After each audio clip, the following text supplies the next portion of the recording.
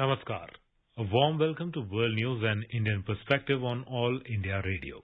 This is R.S. Raghu and with me is Purnima Samant Kadakoti bringing glimpses of the major developments of the day from across the globe. Over the next half an hour, we shall bring you the latest from the world of politics, economy, sports, entertainment and more. The headlines. New Delhi gives ex-post facto approval for MOU between India and Bangladesh on withdrawal of up to 153 cusecs of water each from common border river Kushiara. Indian fertilizer companies sign MOU with Canadian firm Canpotex to maintain supply of potassic fertilizer to the country. India is the first country with a cooling action plan, says Environment Minister Bhupendra Yadav, addresses World Green Economy Summit in Dubai. Government appoints Lieutenant General Anil Chauhan, retired, as next Chief of Defence Staff. UN condemns violent crackdown by Iranian security forces on women protesters in Iran. And in cricket, in the first T20 International, India beat South Africa by 8 wickets in Thiruvananthapuram.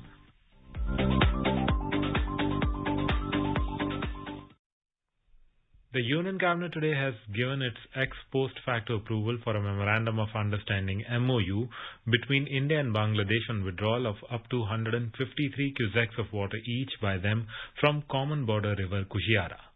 This MOU will enable Assam government to withdraw up to 153 cusecs of water from the common stretch of Kushiara River during dry season, that is 1st of November to 31st of May, for their water requirement. A joint monitoring team will be set up by both the countries to monitor the withdrawal of water by each side during dry season. This MOU was signed on the 6th of this month. The Union Cabinet has also extended the Pradhan Mantri Garib Kalyan Anna Yojana PMGKAY scheme for another 3 months from October to December this year. Briefing reporters after the Cabinet meeting in New Delhi, Information and Broadcasting Minister Anurag Thakur said that 44,762 crore rupees will be spent over the next 3 months. He said the government has spent approximately 3,45,000 crore rupees so far under the scheme. Mr. Thakur said the scheme covers nearly 80 crore beneficiaries across the country and it has been under implementation since April 2020. The government has also approved Indian Railways' proposal for redevelopment of 3 major railway stations. These are New Delhi Railway Station, Ahmedabad and Chhatrapati Shivaji Maharaj Terminus, Mumbai. The project involves an investment of approximately 10,000 crore rupees. Briefing reporters about the cabinet decisions in New Delhi, Railways Minister Ashwani Vaishnaw said the redevelopment work of 3 railway stations will be completed in 2 to 3 years. The minister said the redevelopment work of 199 railway stations is going on across the country. Prime Minister Narendra Modi has said that today's cabinet decision to extend the Pradhan Mantri Garib Kalyan Anna Yojana will benefit crores of people across India and ensure support during this festive season. In a tweet, Mr. Modi said, India's infrastructure has to be futuristic and today's cabinet decision on redevelopment of New Delhi, Ahmedabad and Chhatrapati Shivaji Maharaj Terminus reflects this vision of the government. He said these stations will be modernized and further ease of living. Indian fertilizer companies have signed an MOU with Canpotex Canada, one of the largest potash suppliers globally. The Indian companies are Coromandel International, Chambal Fertilizers and Indian Potash Limited. Chemicals and Fertilizers Minister Dr. Mansukh Mandaviya said the MOU will reduce both supply and price volatility and ensure stable long-term supply of potassic fertilizer to India. He said the Canpotex company will supply up to 15 lakh tons of potash annually for a period of 3 years to the Indian fertilizer companies. He said this supply partnership is expected to improve the fertilizer availability within the country and reduce supply side and price vulnerabilities. The minister said government has been encouraging the domestic fertilizer industry for establishing supply linkages through long-term partnerships with resource-rich nations. These partnerships will provide secured availability of fertilizers and raw materials over a period of time and also offer price stability in volatile market conditions. Environment, Forest and Climate Change Minister Bhupender Yadav has said that India is the first country with a cooling action plan based on energy efficiency and thermal comfort and has launched important initiatives including Ujjwala Yojana and schemes for industrial energy efficiency. Addressing the Ministerial Roundtable for Green Economy at the World Green Economy Summit at the World Trade Center in Dubai today, Bhupender Yadav said accelerating low-carbon transition across different economic sectors is the need of the hour. He also stressed the importance of addressing environmental and climate objectives alongside economic development. After the roundtable, the minister also had a bilateral meeting with the United Arab Emirates, UAE, Minister of State for Foreign Trade, Dr. Thani bin Ahmed Al Ziyodi. In the meeting, both the leaders discussed issues relating to the upcoming Conference of Parties, COP27, COP28, MOU on climate actions between India and UAE and global initiatives spearheaded by these countries for combating climate change. The government today appointed Lieutenant General Anil Chauhan, retired, as the next Chief of Defence Staff, CDS. Lieutenant General Chauhan will also function as Secretary, Department of Military Affairs, with effect from the date of his assumption of charge. In a career spanning nearly 40 years, Lieutenant General Anil Chauhan had held several command, staff and instrumental appointments and had extensive experience in counter-insurgency operations in Jammu and Kashmir and northeast India. The post of Chief of Defence Staff has been lying vacant since General Bipin Rawat's death in a helicopter crash on the 8th of December last year. Born on 18th May 1961, Lieutenant General Anil Chauhan was commissioned into the 11 Gorkha Rifles of the Indian Army in 1981. He is an alumnus of the National Defence Academy, Khadak Vasla, and Indian Military Academy, Dehradun. In the rank of Major General, the officer had commanded an infantry division in the critical Baramulla sector in the Northern Command. Later, as Lieutenant General, he commanded a corps in the Northeast and subsequently went on to become the General Officer Commanding-in-Chief of the Eastern Command from September 2019 and held the charge until he retired from the service in May 2021. In addition to these command appointments, Lieutenant General Chauhan also tenanted important staff appointments, including the charge of Director General of Military Operations. Earlier, he had also served on a United Nations mission to Angola. For his distinguished and illustrious service in the Army, Lieutenant General Anil Chauhan, retired, was awarded the Param Vishisht Seva Medal, Uttam Yudh Seva Medal, Ati Vishisht Seva Medal, Sena Medal, and Vishisht Seva Medal. This is Saira Mushtaba, News Desk.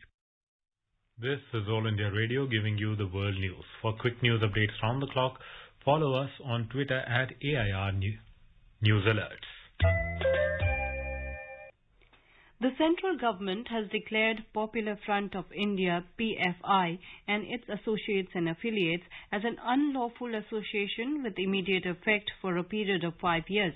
In its notification, Union Home Ministry said the PFI and its associates and affiliates, including Rehab India Foundation, Campus Front of India, All India Imams Council, National Confederation of Human Rights Organization, National Women's Front, Junior Front, Empower India Foundation and Rehab Foundation, Kerala have been involved in the violent terrorist activities with an intent to create a reign of terror in the country. It added that the government is of the opinion that if there is no immediate curb of unlawful activities of the PFI and related fronts, they will use this opportunity to continue its subversive activities, thereby disturbing public order and undermining the constitutional setup of the country. In today's Hot Pot section, we bring you a discussion on crackdown on anti-national outfits, ban on Popular Front of India. In conversation are Arun Bhagat, former Director Intelligence Bureau, and Namrata Biji, Ahuja journalist. The ban on the Popular Front of India wasn't a sudden decision. It was preceded by raids, arrest of multiple PFI leaders, their cadres, and collection of evidence, which was very crucial before the ban could come in. This seemed to be a very well thought out and planned strategy and operation by intelligence and investigating agencies, where the government chipped in by getting the Muslim organizations on board, by consulting with them to denounce the extremist ideology, and also creating an atmosphere where the entire country could come together to be able to support the ban. What are your thoughts on this, sir? This PFI is a very old organization. It was set up in 2004 by three fundamentalist Islamic organizations combining together in South India. And after that, they started increasing their spread, and very quickly they spread to virtually all over India. Their motivation was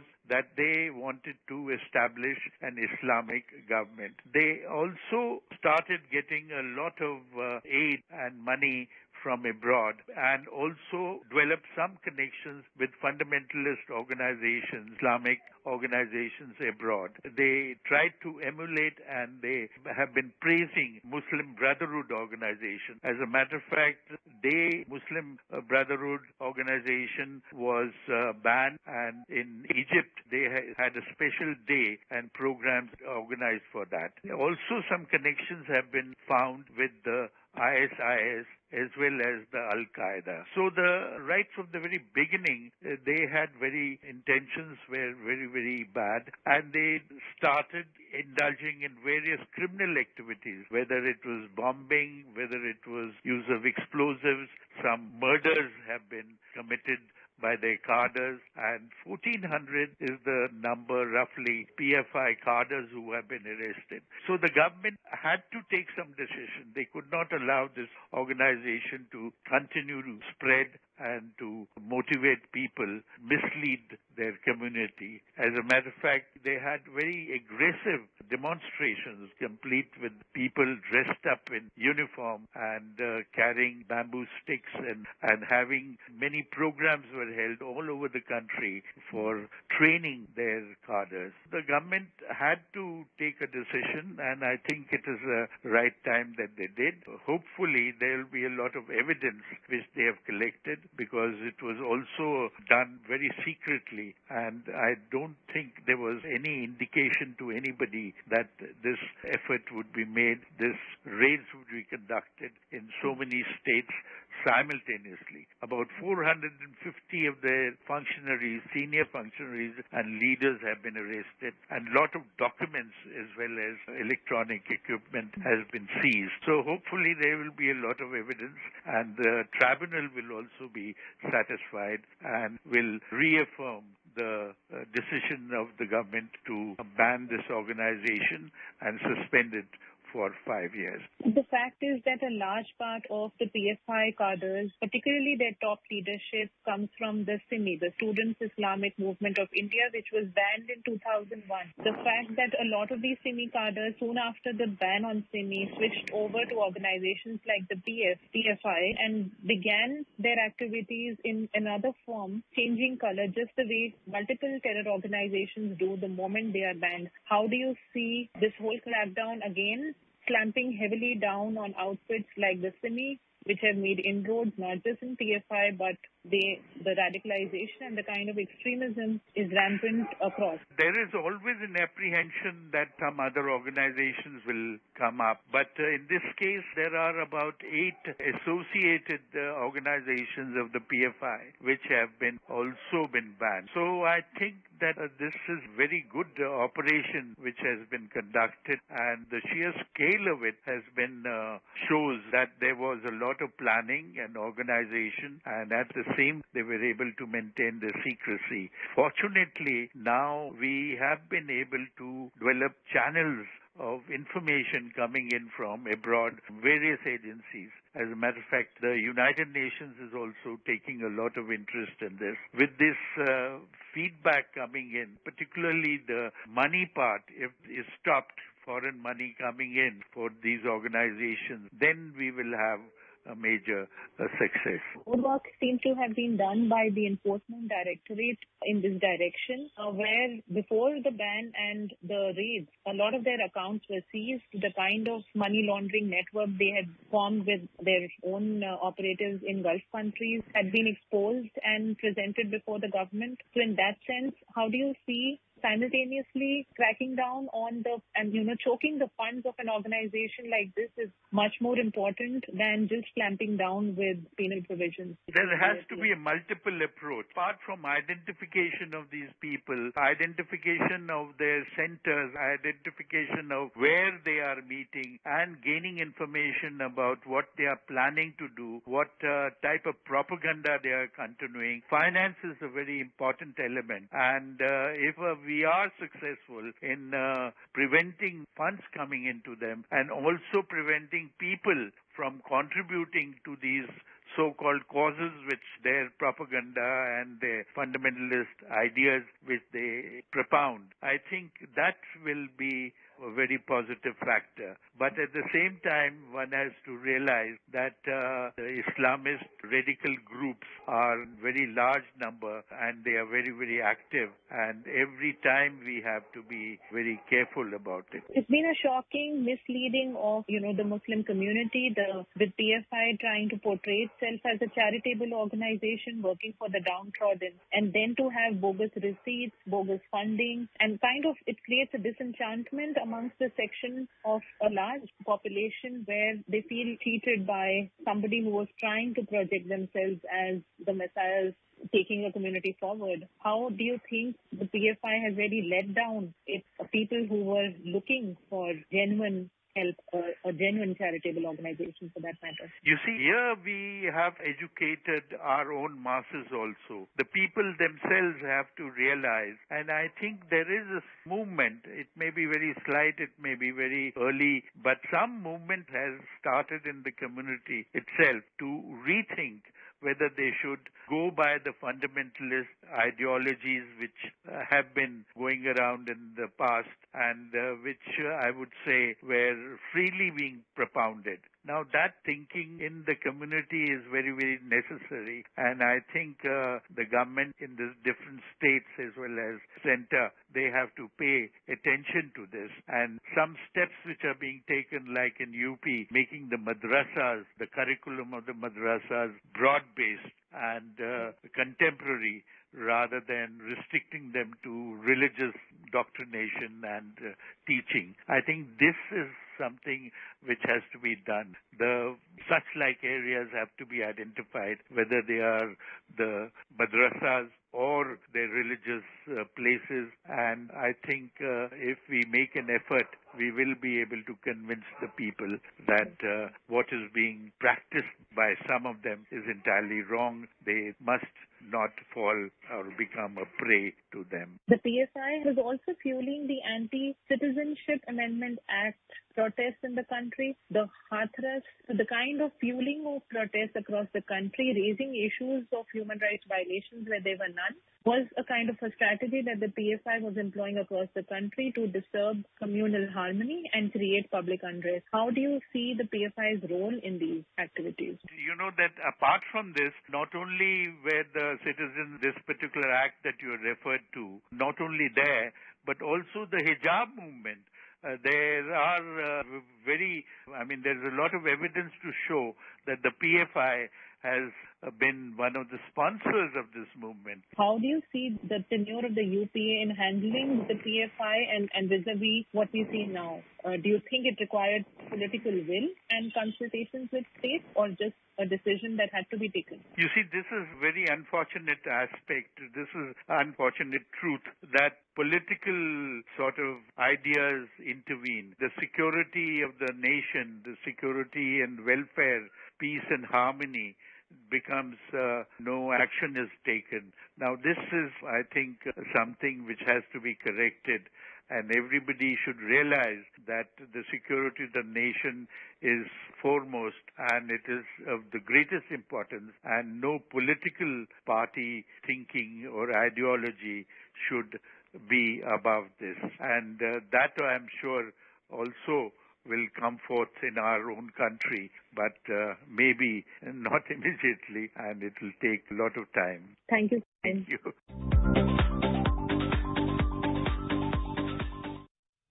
The UN has condemned the violent crackdown by Iranian security forces on the protesters, angered after the death of a young woman, Mahsa Amini. The UN Human Rights Office spokesperson Ravina Shamdasani said the organization is extremely concerned by the apparent unnecessary and disproportionate use of force against protesters. Ms. Shamdasani said, because of restrictions on telecommunications, it is difficult to get a precise number of protesters who have been killed, wounded and arrested by Iran's security forces. The state media has put the number of deaths at 41. Protests across 15 Iranian provinces erupted following the death of 22-year-old Mahsa Amini while in police custody. She was arrested by the morality police for allegedly not wearing the hijab properly. In Bangladesh, the death toll from a boat accident rose to 67 today, after rescue teams retrieved more than a dozen bodies. Police officials said more people are still missing and rescue operations will continue tomorrow. The boat was carrying devotees to take part in the Mahalaya festival at the Badeshwari temple in Panchagad when it lost balance midstream and capsized. The incident took place at Aulia Ghat in Boda Upazila of Maria Union on Sunday afternoon. Some of the people on board the trawler were able to swim to safety. The district administration has given Taka 20,000 each to the family of the deceased and Taka 10,000 each to the injured person. District administration has formed a 5-member committee to investigate the incident and submit its report within 3 working days. Railways Minister Nurul Islam Sujan, State Minister for Religious Affairs Faridul Haq Khan and the local members of parliament visited the site of the accident. President M. Abdul Hamid and Prime Minister Sheikh Hasina have expressed shock at the incident and offered condolences to the families of the deceased. In Ukraine, the Donetsk and Lugansk, along with Kherson region and part of Zaporozhye region in southern Ukraine, have voted to join Russia in referendums that were held between September 23rd and 27th. The election officials said 99% of ballots cast in Donetsk and 98% in the Luhansk region voted in favor of joining the Russian Federation. They said in the Zaporizhzhia region, 93% were in favor of annexation, with the Kherson region giving the lowest pro-annexation tally at 87%. Ukrainian President Volodymyr Zelensky condemned the referendums in the 4 regions. The US and NATO have also condemned referendums in eastern Ukraine as voting concluded. US Secretary of State Antony Blinken said the West would never recognize the pro-annexation votes. He said the US will impose additional swift and severe costs on Russia for holding the referendums. Afghanistan's Deputy Foreign Minister for Political Affairs, Sher Mohammad Abbas Tankzai, has called on Pakistan to stop interfering in the internal issues of his country. Referring to remarks by Pakistan Prime Minister Shahbaz Sharif claiming the presence of terrorist groups in Afghanistan, Tankzai said that the Islamic Emirate denies and condemns the claims. He said that Taliban will not allow anyone to make such statements towards Afghanistan. Mr. Tankzai said that Taliban strongly condemns the Pakistan Prime Minister's statement. He further said Pakistan has financial problem and is placed on a blacklist of the International Monetary Funding. No one takes their call to give them money. The minister said that Pakistan should not defame Afghanistan just to earn some money. In Saudi Arabia, King Salman bin Abdul Aziz named his son and heir, Crown Prince Mohammed bin Salman, as the Prime Minister of the kingdom. According to a royal decree showed on Tuesday, King Salman also promoted his second son, Prince Khalid, from Deputy Defence Minister to Defence Minister. The 86-year-old king will still preside over the cabinet meetings he attends. The king, who took power in 2015, has been failing health and was hospitalized several times in recent years. The Prince Mohammed bin Salman was previously Defence Minister in Saudi Arabia's government. He is also leading figure in the kingdom's Vision 2030 plans to transform the country's economy and energy infrastructure. Mr. Salman has also sought to tout social reforms such as allowing women to drive cars with some conditions. In Cuba, electrical grid collapsed late last night, leaving the entire country completely without power after Hurricane Ian pummeled the western end of the island. The head of the Electrical Energy Authority of Cuba said that the electrical system is experiencing total collapse after one of the main power plants could not be brought back online.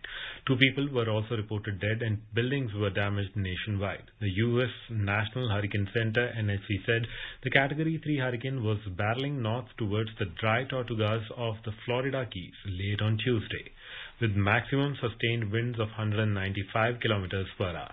According to media reports, the hurricane hit Cuba at the time of dire economic crisis. Blackouts and long-running shortages of food, medicine and fuel are likely to complicate efforts to recover from Ian.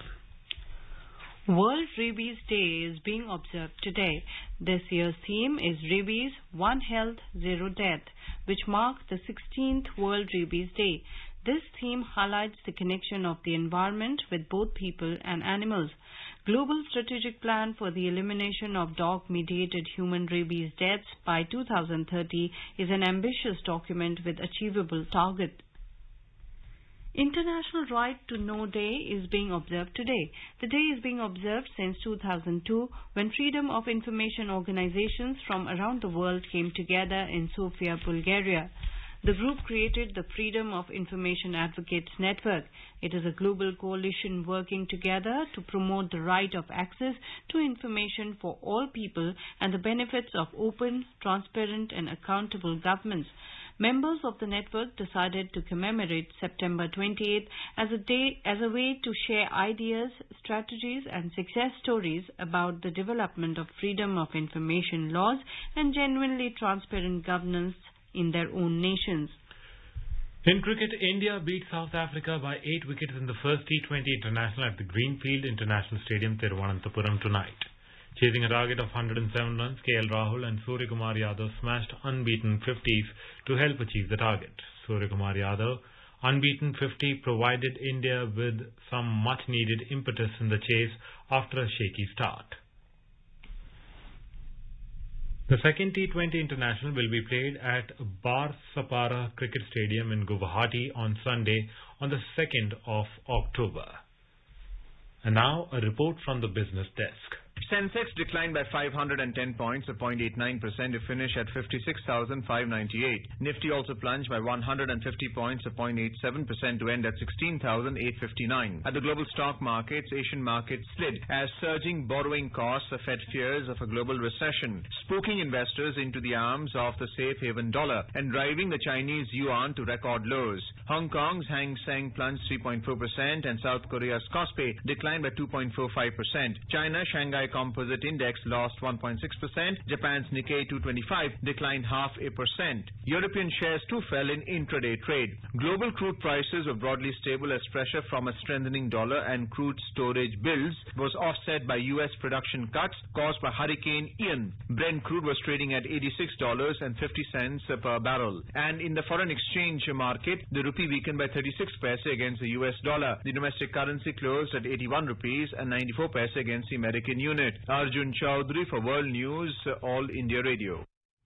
Now let us take a look at the major developments around the world as reported in the foreign press. The New York Times writes that Truss takes a bold economic gamble, it will sink her government. Wall Street Journal reports that Bank of England to buy bonds in bid to stop spread of crisis. Washington Post reports that Kiev slams Russia-staged referendum as propaganda show vows retribution. The Guardian writes that lift this country up, trans pioneer Erika Hilton seeks Brazil election win.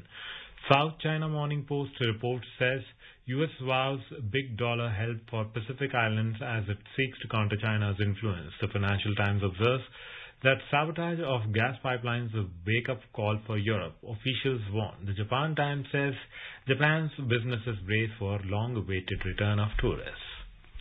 Now a quick look at the headlines once again. New Delhi gives ex-post facto approval for MOU between India and Bangladesh on withdrawal of up to 153 cusecs of water each from common border river Kushiara. Indian fertilizer companies sign MOU with Canadian firm Canpotex to maintain supply of potassic fertilizer to the country. India is the first country with a cooling action plan, says Environment Minister Bhupendra Yadav addresses World Green Economy Summit in Dubai. Government appoints Lieutenant General Anil Chauhan retired as the next Chief of Defence Staff. UN condemns violent crackdown by Iranian security forces on women protesters in Iran. And in cricket, in the first T20 international, India beat South Africa by 8 wickets in Thiruvananthapuram. And with that, we end this bulletin. We'll be back at the same time tomorrow with the next edition of World News.